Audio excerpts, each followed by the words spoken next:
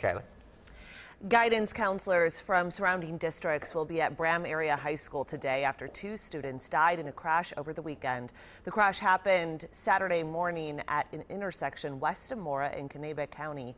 The sheriff's office says the crash involved 2 vehicles, but it's not saying what happened.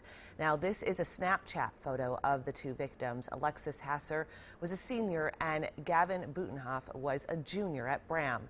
Gavin's twin sister, Grace, says her brother recently overcame a drug addiction and he was healthy again. It's like knowing that I'm not gonna grow up with him anymore, and our birthday is coming up on the 20th, so he's not gonna be there for our 17th birthday. It's hard to think positively because it feels like it all just came crashing down so fast, you know. Bram Area High School only has a part-time counselor and 1 full-time social worker. That is why neighboring school districts offered to help. At least 5 will be at the high school today. A woman from Fairmont is dead after a suspected drunk driving rollover. This happened just after midnight yesterday on Highway 263 in Martin County. Pickup truck rolled several times, ejecting both the man at the wheel and the woman in the passenger seat. 26-year-old Myra Guzman of Fairmont died. The driver, 27-year-old Tyler Byers of Fairmont, was taken to the hospital with non-life-threatening injuries. State Patrol crash report says they suspect alcohol was involved. 5 of the 6 people aboard a helicopter that crashed into New York City's East River last night have died. Police say a 6th person, the pilot, is okay. He freed himself and was rescued by a passing tugboat.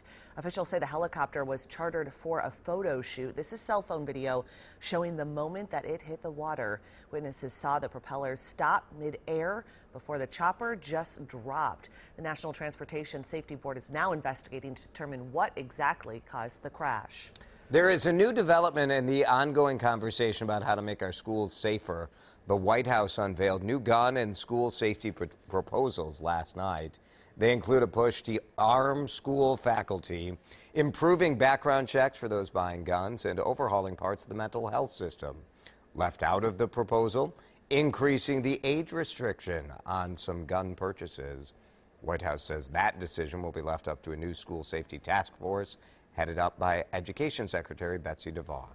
The president of China now has the right to remain in office indefinitely. The nation's largely ceremonial parliament overwhelmingly removed presidential term limits on Sunday, just a month after the ruling Communist Party announced the amendment.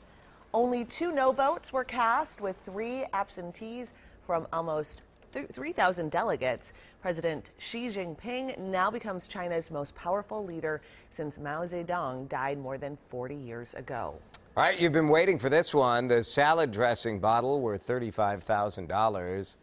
Hidden Valley made 2 of these filled with ranch dressing. Yeah, it's just ranch. It's in honor of the upcoming royal wedding of Prince Harry and Meghan Markle. One of the bottles is being shipped to London to be put on display. The other is being awarded to an online contest winner on March 19th.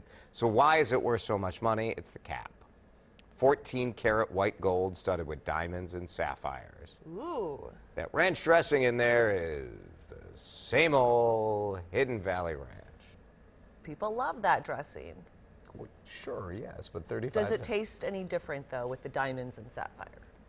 I would say no. Yeah. I would say no. Yeah. Well, be fun if you win it. What are you going to do with a cap? Strip the gems out of it? Yeah. Yeah. Or just, you know, have the most expensive ranch bottle at your neighborhood gathering. It's a good conversation piece at your dinner party. Yeah, we have a lot to look forward to with the weather this week.